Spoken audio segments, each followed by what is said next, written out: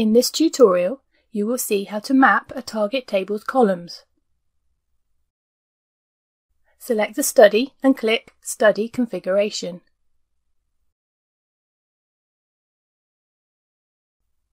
Navigate to the Transformation tab. Select the data model in the left-hand pane. Make sure the transformation is checked out. Select the table from the target tables list and click Map Column. To manually map columns, select one or more source columns.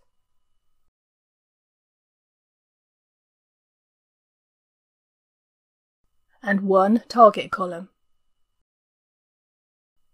And click Map.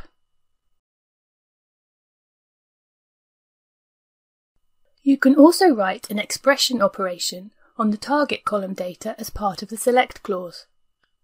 Either enter free text in the expressions field using normal SQL syntax without curly brackets, or click the Add or Modify Expression icon to use the expression builder. Complete the mappings for all the target columns you are using. If you are using a standard table and do not need all the columns in the current study, mark them Not Used. You can mark all unmapped columns as not used by selecting Mark as Complete from the Mark drop-down.